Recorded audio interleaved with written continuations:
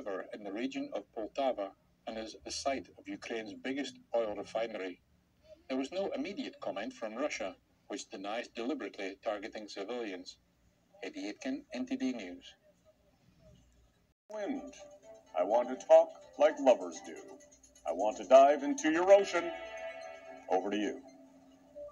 52 Americans held hostage for 444 days in Iran have been released and returned home. Now that the crisis is over, everyone expects the Middle East to quiet down and we'll all go back to living together in peace and harmony. Sure dodged a bullet on that one. Over to you.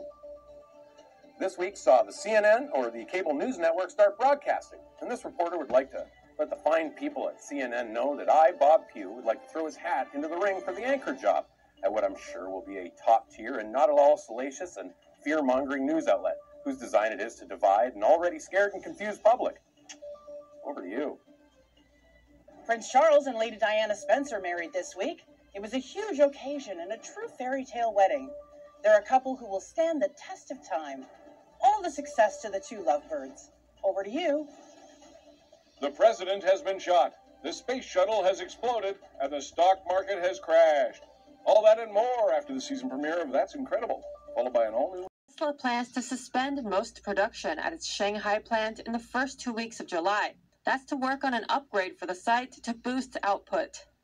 Chenny Wu, NTD News. The vehicle to promote car ownership among Germans. With its recognizable design and inexpensive price, the car became a success story and was one of the top-selling models of all time.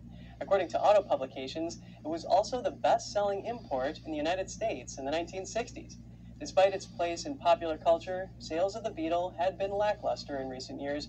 The German automaker announced in 2018 that the Beetle would go extinct.